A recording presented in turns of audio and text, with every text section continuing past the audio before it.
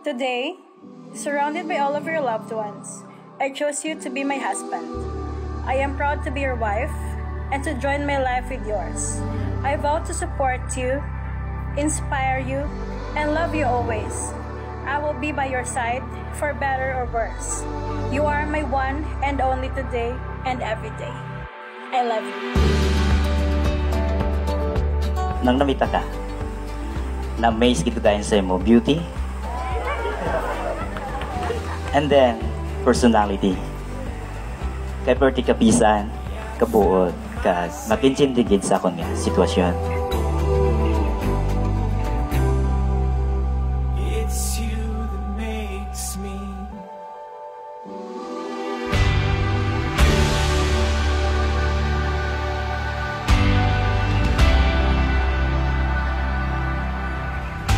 Jaiselle, do you take Ray as your own husband, submitting yourself to him as unto the Lord, showing reverence to him as the head of your household for the rest of your lives? Yes, Pastor.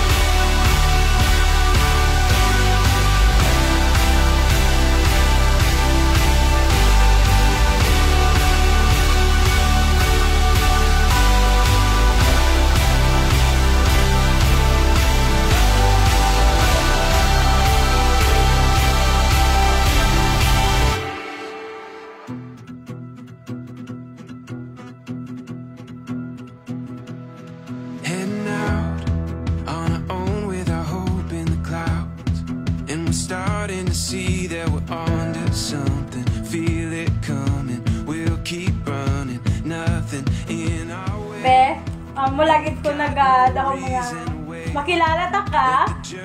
Sa Facebook kami nakitanay mo. May lagi ko pagwapagit ko sa akong profile pic. Kaya advocate ko dahil. We got what it takes. Here we go. All we need is an open road and a chance to see a never. Thank you, Gid, nga sa pag-intindi perme, pati sa pagbalaga sa akong pamilya. Salamat, Gid, be. I love you so much. It's a brand new day. It's ours to take and we will let it in. This is where the adventure begins. Here we go.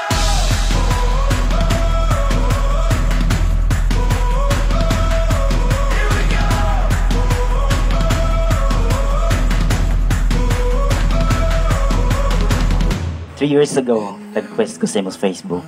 And thanks God, ginag-serve mo ko. And 3 years ago, daw sang sana ulit na nadakpan ni Tito sa kaysano. Papa na subong. Here we go. All we need is an open road and a chance to see a never-ending world that's beautiful.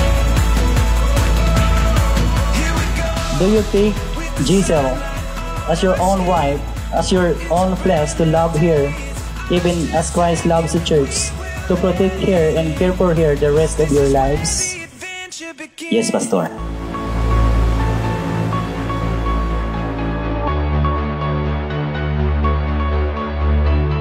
Ecclesiastes chapter 4 verse 12. Though one may be overpowered, two can defend themselves. A cord of 3 strands is not quickly broken. The most important element that is missing in a lot of marriages is Christ. Christ-centered marriages are strong, are very strong. The sun does shine, the sun does shine.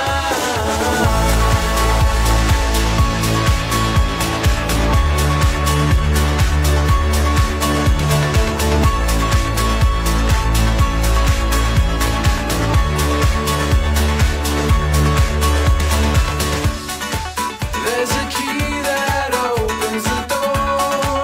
Will you find it and turn it? Take your time, don't take too long.